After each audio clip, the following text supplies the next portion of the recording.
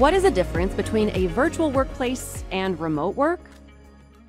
While most people use virtual and remote interchangeably, a virtual workplace refers to an organization primarily operating in the digital space.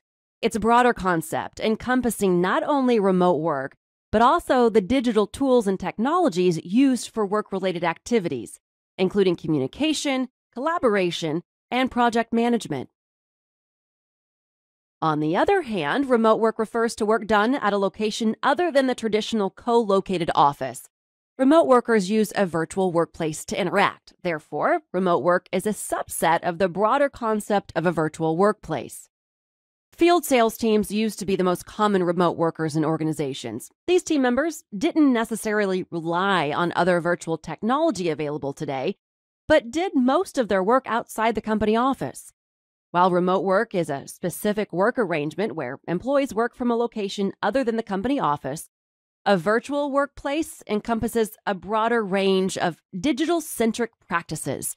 You might think of a virtual workplace as a digital environment where employees interact, while the remote workplace identifies a physical space from which employees engage in the virtual environment. Just as virtual workplaces can have low to high digital interactions, you can see a similar range in remote work. For example, some organizations offer work from home days each week. These employees work in the office for a set number of days and then have the option to work remotely one or more days each week. Some companies allow employees to be fully remote while maintaining office space for individuals who prefer to remain in the office.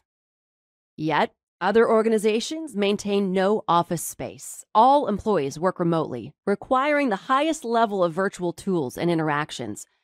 With this variation, you see incredible differences in ways of engagement.